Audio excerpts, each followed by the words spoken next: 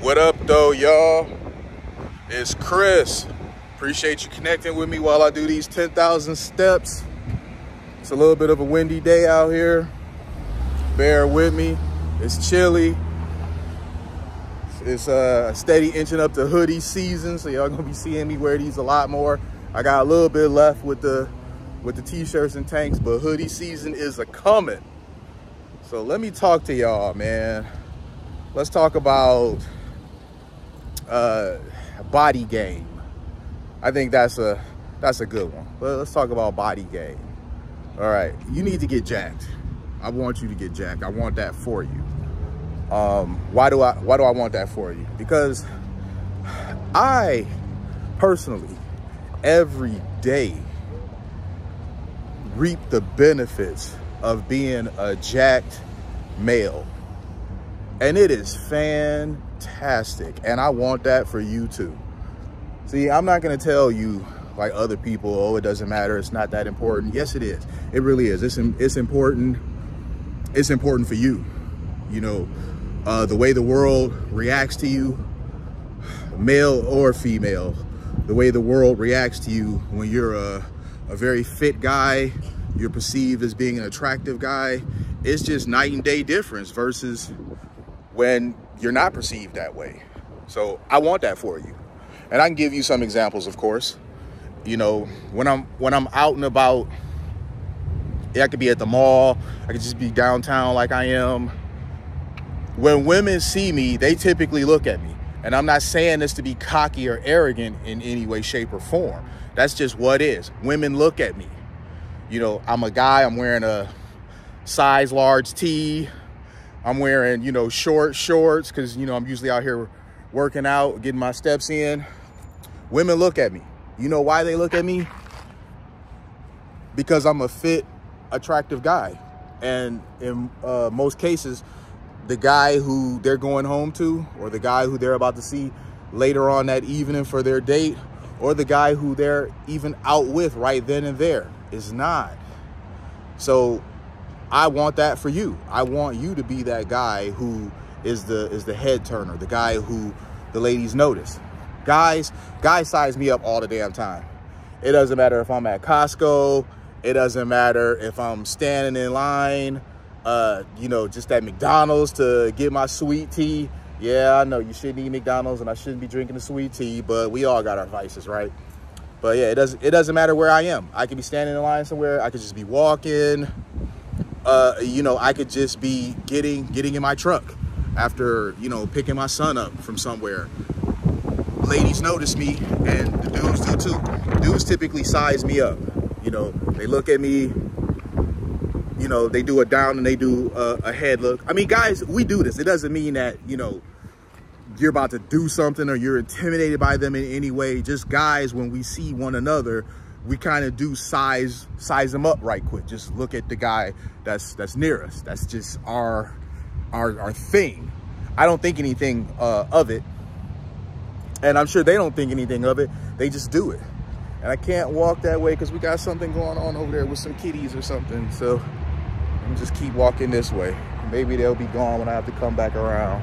There's always some stuff going on around here, man. But as I were. Okay, good. I can walk this way because nobody's there.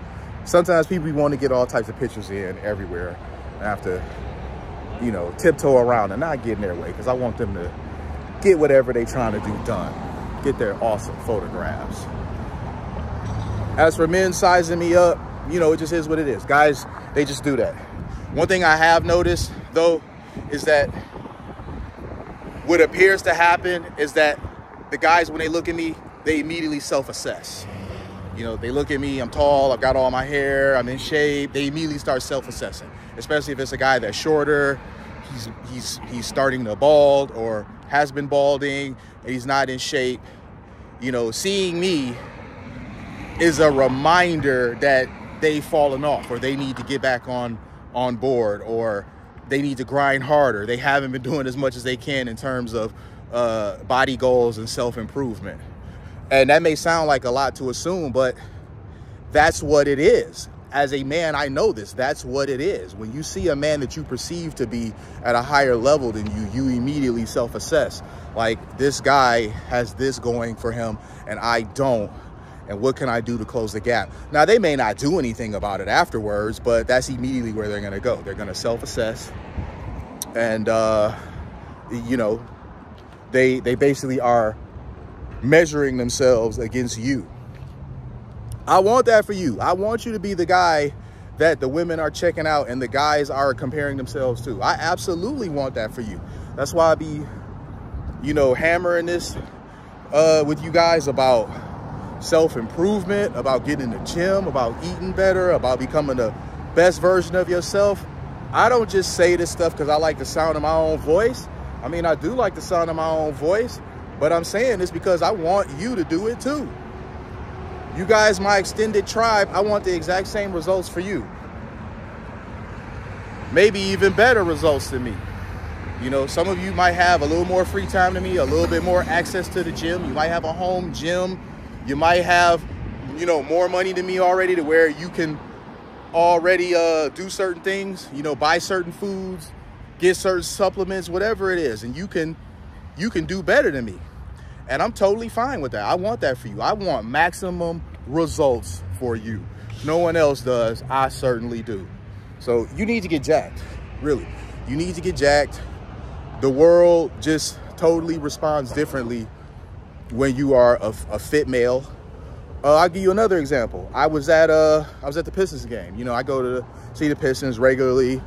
You know, I go see the Red Wings too, but not nearly as much as the Pistons. I go to my seats. There's like, you know, some guy and his chick sitting there. And I double check to look at my phone to make sure these are the right seats. They are, of course. So, you know, I just politely, I'm like, you guys are in my seats. And the guy is like, what seats are yours? And I told him. He was like, is it in section such and such? I was like, yeah, that's this section. The section you just named is over there across the aisle. He was like, okay. And then he just got up and he took off. And it was a guy sitting behind him. And he said to me, people don't typically argue with you, do they? And I was like, no, I suppose not. And that really hit me because people typically don't. In person, people typically don't.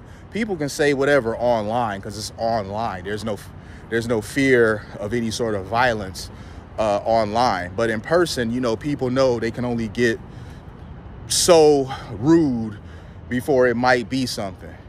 Now, I'm not a violence first sort of person. I was years ago, but I've evolved from that now.